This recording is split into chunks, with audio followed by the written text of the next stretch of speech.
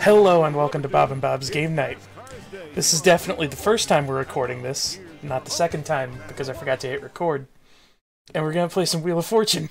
I'm joined today by one of my favorite people and also Robbie. Robbie, introduce yourself. Yes, hello, it is me, but it is the first time we're recording this. Oh, what? Because you didn't record it last time. That's true. Which is a shame, because that was a really good episode. It was great, it was really good. We have a great guest today. We're playing Wheel of Fortune, you know how it works. I'm very delighted to be joined by our, it turns out, incredibly funny guest with great stories that you'll never hear. Our guest today is the wonderful Chief Marmoset. How are you? I'm exhausted. I'm fine, thank you. You and me both, buddy.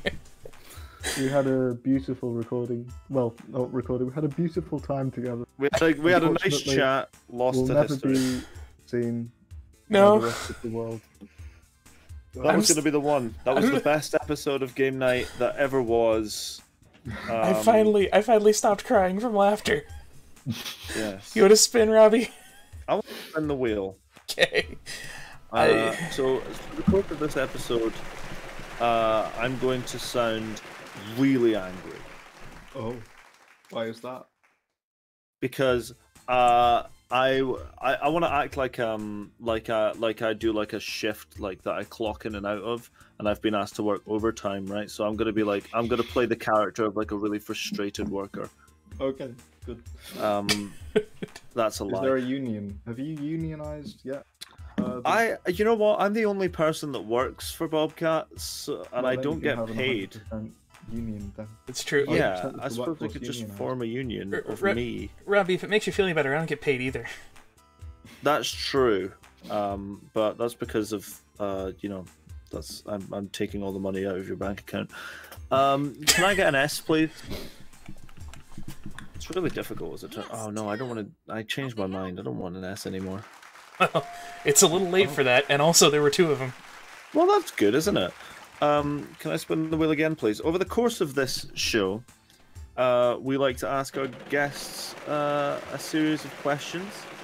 We have we have 9 questions here, which I have in front of me, which we tend to ask to each guest. However, due to the fact that I've already asked some, we're going to skip over a couple, so you may not hear some hot takes today. Can I get a T, please? So instead, I'm going to ask a real thinker to start the show off. Oh. Which is this. If you could ask any question at all, and get an answer, a true, correct answer, any question about anything, what question are you asking? Oh. That is a big thinker. It's a real thinker. There's 2 schools of thought with this one. There's a school of thought where you ask the most important question that, you know, the meaning of life or something that solves all the mysteries that the planet has to offer. Mm-hmm. Or you ask something incredibly inane, so that it's like the whole blue pill, red pill thing. But, you know, so you could ask something that reveals a lot of information and changes the world. Or you could just, to avoid that from happening because you like the world as it is. I'd probably ask something inane so that I don't end up with any mind-shattering information. Right, so like what's for dinner?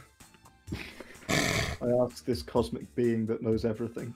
It's going to tell me everything if I ask it what's for dinner. Yeah, I think I'm in agreement with you about that. I don't want to find out like the meaning of life or what happens when we die or something like that. That's too much information. But also it could be the opposite of comforting. Yeah, it could be not comforting at all, actually. Yeah, and then you'll live the rest of your life in fear. Exactly. Yes, but then you do the research that makes people live forever. Yeah, I guess. I'd ask if the guy from the earlier story... but that's a joke for people listening. we don't ask. We you know what? Let's just bleep that out. Marmoset, you're breaking the fourth wall here. I like the amount of effort you put in to try and find a letter in the first word from the second word. Well, yeah, I mean, there have to be vowels in it. So, and the problem is, I know it can't be art because we've already had an R and a T. Bad. Try D. Yeah, try D. Nope. We're like 0 for 4 on D. All right, this is your chance to get out in front and take a win. So you're up, Marmoset. Spin, please. All right. I will say, I have a question, Bobcat. Yes. Does my win from lost episode count? Oh. Oh. Oh. That's a tough one. Have you got GeForce now? Because you can like go ask it to back record stuff. You can, but not an hour. No, I think it's like a 5-minute thing or something like that. Listen. The lost episode, we can all agree, was gonna be fire, but let's make some new magic by spinning the wheel. Watch me solve this puzzle. Good segue. Have you heard the story about the guy who invented the segue? How he died? Please tell me a segwaying accident. It is a segwaying accident. I know this one, actually.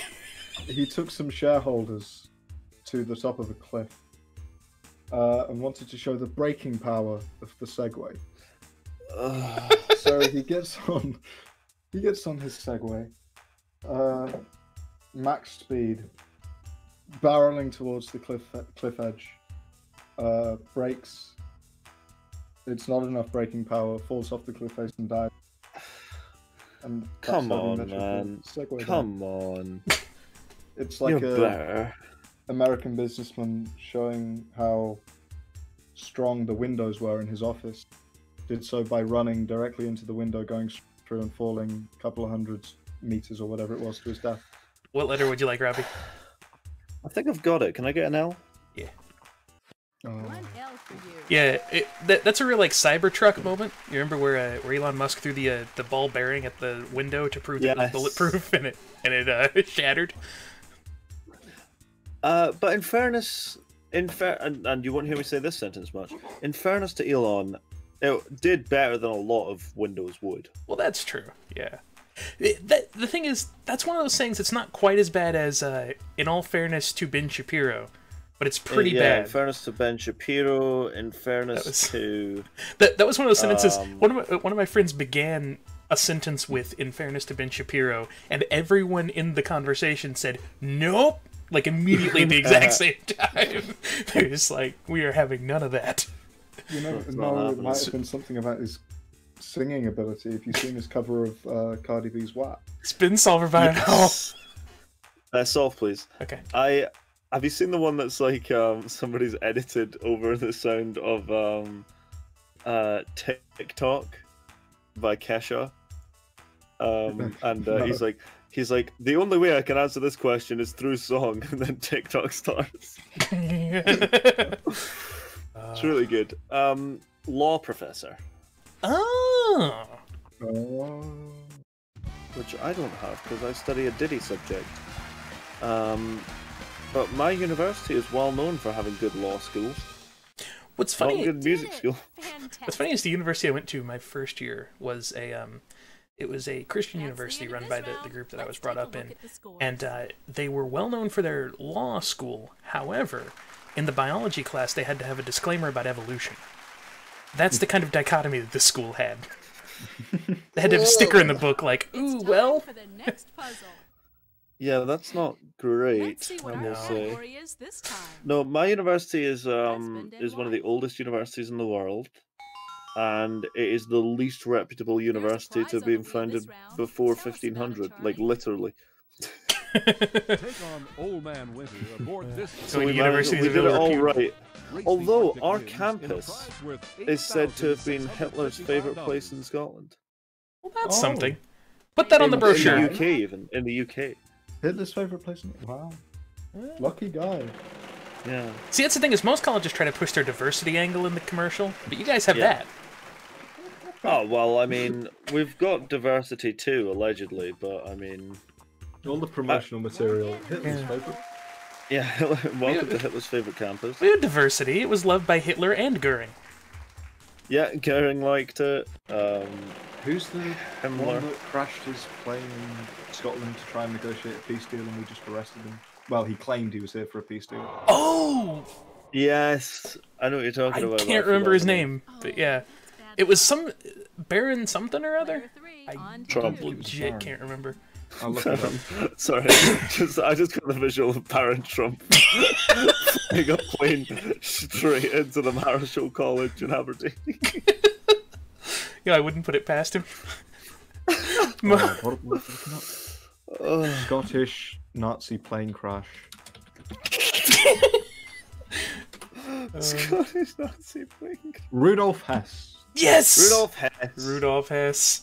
Good Will on we him. ever know why Nazi leader Rudolf Hess flew to Scotland in the May of 1941?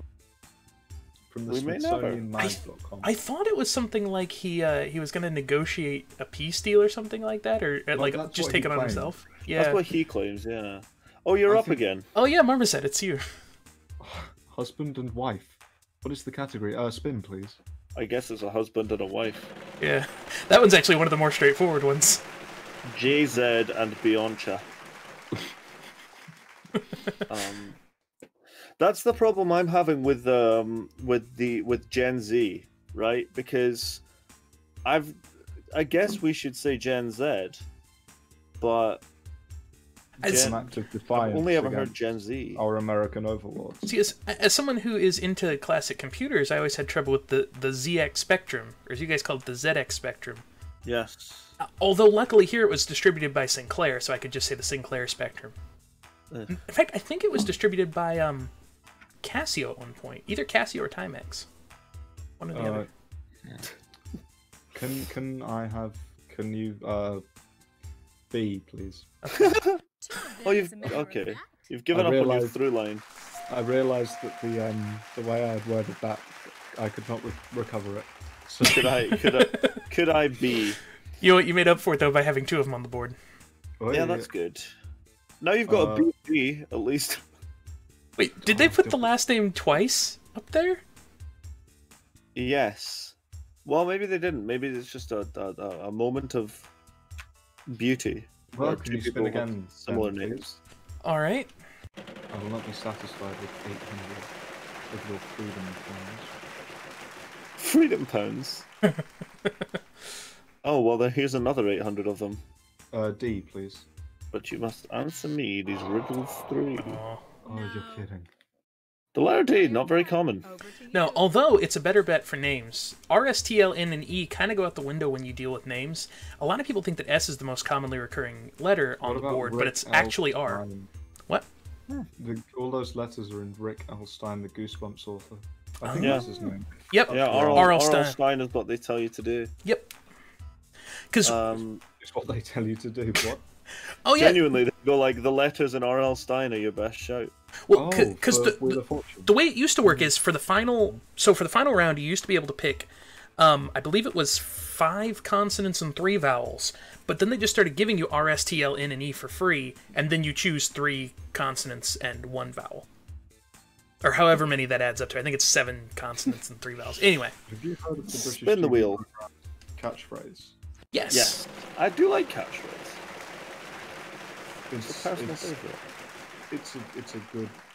I can't remember where that train of thought came from, but it was something you said earlier. Something about R.L. Stein. Say, I liked it when it was that Irish dude hosting. That was when it was at its best. I have not watched catchphrase in a long time. R, please. Okay. This should help. All There right, are let's ask 3 it. of Let's ask another question because I'm not out of them just yet. This is one of my favorites. You get to experience any moment in history. Oh my! What's it going to be? Now, we always give you the caveat, which we were talking about in the very first episode, which is it doesn't have to be human history. It can be your own personal history. if you want to relive something, Yeah. see if you remember something correctly, or if you fell up the stairs at your high school awards ceremony, spin the wheel. Spin it. Let's move on past me falling over. Fantastic. That's a big question. I'm a big history guy, so there's a Really? lot of yeah, I like history a lot, and there's a lot of moments in history that I'd probably like to relive. It's not the same last name. No, yeah, I was noticing that with the R. Probably the Warsaw Uprising in 1944. That is a great answer.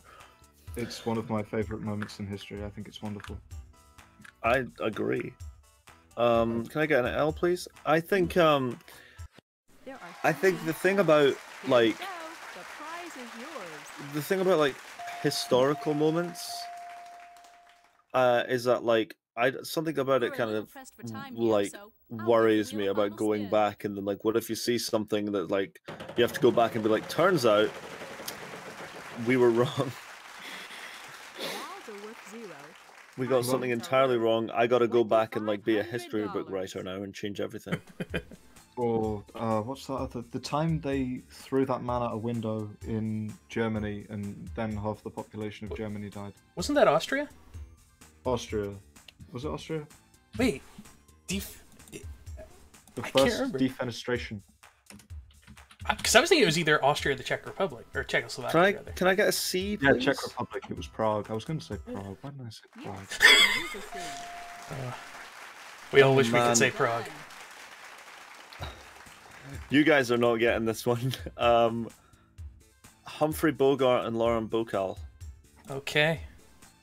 Let's see. Because I don't. By the way, I don't know who Lauren Bacall is or how to pronounce her name, but I just remember looking at a Wikipedia page for Humphrey Bogart and seeing this. Does anyone know who Lauren Bacall is, or Bacall, or Bacall? Maybe Bacall. I thought she was also an actor. I might be wrong about that. Yeah, you're probably right. I think it's actually Bacall, not Bacall. Bacall. Yeah. Bacall? I think it's Lauren Bacall is the way it's pronounced. Bacall? Yeah. I have vague memories of hearing her How many pronounced. wrong pronunciations have I thrown in? I have no idea. I seem to remember Bacall. something involving. Is it Bacall or Bacall? It's Bacall. But isn't it an A? Bacall. It's too late now anyway. Oh, oh yeah, we were too busy. Well, Okay, 4 A's as a matter of fact. I get no money for that. Why don't you get any money for that? Oh yeah, Because vowels aren't worth anything.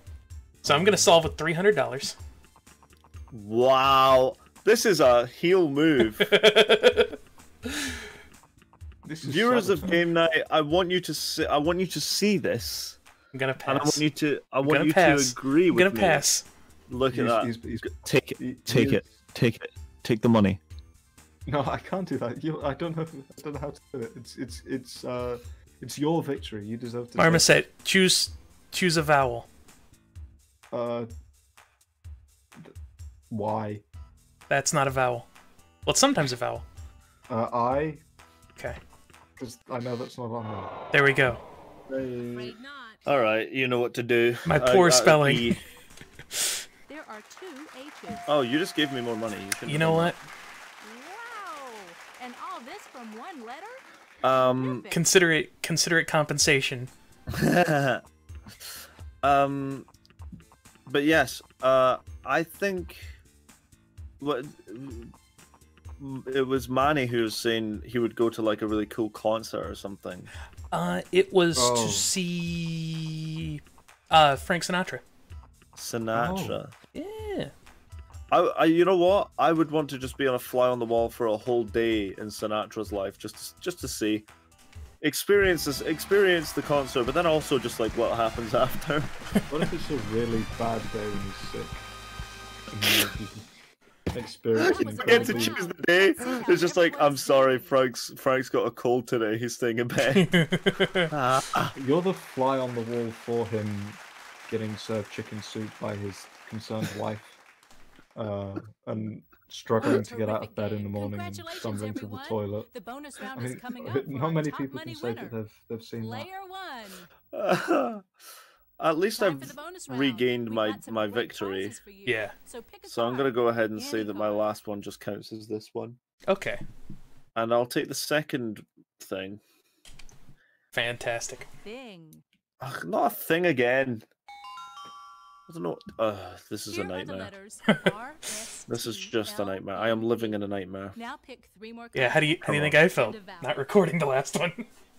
Well, you know what? That's okay. Let's get ourselves. Oh, I don't even know anything about what this could be. F. Okay. Ooh, D. come on. M.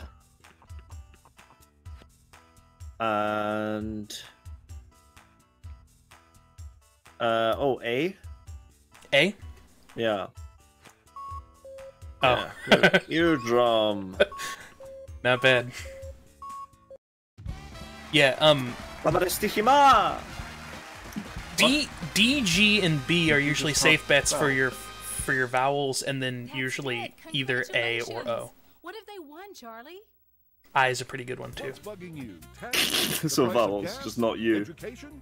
Well, you don't have Oh, am to I gonna have to level up speak in anymore. Congress? Let it all out. Yes. Wheel of Fortune Oh no, you get to address say anything you want to Congress. on the topic of your choice. Oh. Here's your chance to speak Does on it the have to be in legal side, English? Courtesy of Wheel of Fortune. It's better if it isn't, Now, probably. prize, $15,000. I will say. I'll say vediamo e mettere Yamena. Yeah. Congratulations, player 1, on Yeah, sure becoming is. one of our all-time I was gonna say highest Spanish, but money sure. winners. You what does it know mean? my ethnicity, Bobcat. Thanks for joining us on Wheel of Fortune. Bye-bye. Lo siento, pero no hablo español. Oh, that sounded Hablamos quite good, inglés. right? Ue la bibliothèque. uh, I don't know. I was too busy changing the volume on my. Oh, that was in the old recording as well. That. We can't I keep know dwelling how on the to past. say- I believe, and all of the. Do you speak any Japanese from your time in Japan? Like a few words of it. Nothing 'Cause- nothing substantial. I think the following is a phrase. Don anata mo suki da yo. Thank you. Japanese speakers in the comments, tell me how great that was. Alternately, we could pause for a moment for a message from the chief. Oh no.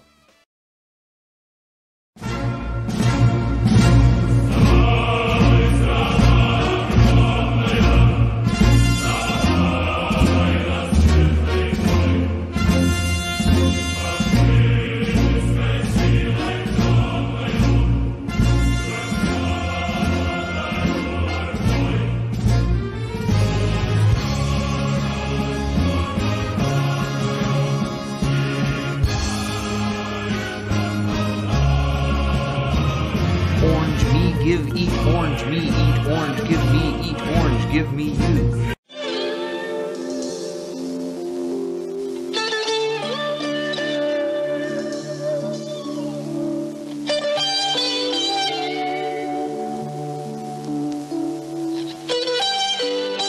Даже самая большая люстра в вашей квартире может стать ночником, если она включается через новый регулятор тока с сенсорным управлением.